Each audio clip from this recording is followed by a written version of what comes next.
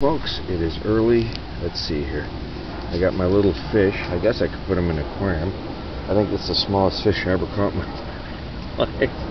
But it's good to get out fishing. Here I am. I'm over in a fishing hole about 10 minutes from my house. It's I got my hat that my mom got me for my birthday. And I'm at the park over here. We're just fishing. Over here you could hear a heron. People are jogging. I think I'm the only one fishing out here. Someone's got their bobber that was stuck in there. And I'm out here catching, let's see, what did I catch? First fish of the year. I haven't been fishing all year because of my grandson and things that went on.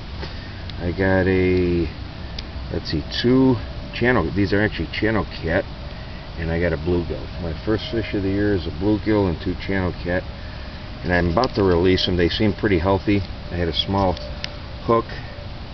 I wasn't used to handling that small of catfish, but it was good to get out today. It's a Labor Day weekend.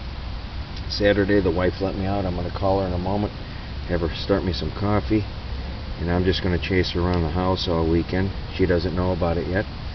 And then just to have a little barbecue and enjoy, release these fish. And it was about 50 some odd degrees this morning when I came out, and now it's probably in the 60s, but it's still a little cool out.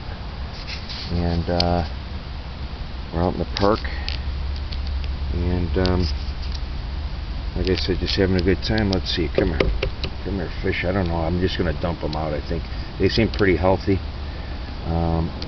Right in there, they seem pretty good shape. That one seems healthy, and these catfish seem pretty good. You can see these fish are small. My bait had to grab them and put them on, but I ran out of night crawlers. I had to go under a brick last night, got 2 night crawlers. I've been using the crappie bait, and all these other baits aren't working. I don't know if they're too big or if it's just they fish. I didn't bring chicken liver though, because I have caught catfish out of here years ago. I haven't been here in a few years, and I've caught carp.